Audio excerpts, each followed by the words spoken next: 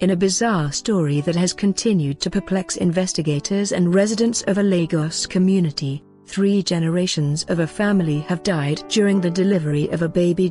Saturday Punch learnt that on May 7, 2015, Dr. Bosun Owolabi was contacted when 34-year-old Edith Ororobi went into labor to give birth to her first child ever. The doctor allegedly raced to the house at Bogije Town in Ibeju-Lekki area of Lagos in the dead of the night. But by the time he was done with the delivery, Edith, her 61-year-old mother, Elizabeth Ororobi, who witnessed the procedure, and the newborn baby, were all dead. Police sources familiar with the case told our correspondent that Owolabi instantly fled the scene only to contact a relation of the victims on the phone and explained how the grandmother, mother and newborn baby died. The man who was contacted was Elizabeth's younger brother, Jite Tubman.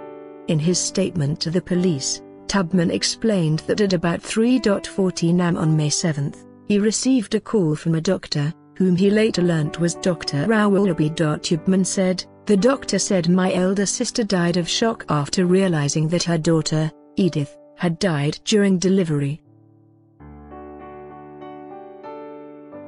The father of the dead newborn baby has traveled out of the country. I later reported the case to the police, who took an ambulance and followed us to the house.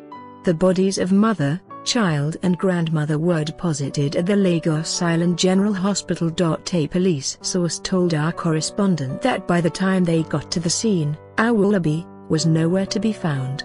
The mother was found in a pool of her own blood while the baby was found dead on a bed. The grandmother was also found on the floor lying on her right side.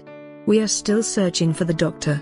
The family has even refused to come forward after reporting the case," a police source said. When Saturday Punch contacted Dr. Owolabi on the phone to get his side of this story, he said his lawyer would be in a position to tell the story better.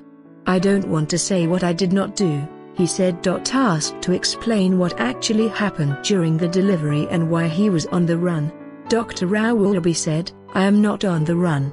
That is a lie. I was never arrested and I am not aware that the case is now at Panti, DCI. I cannot say anything further."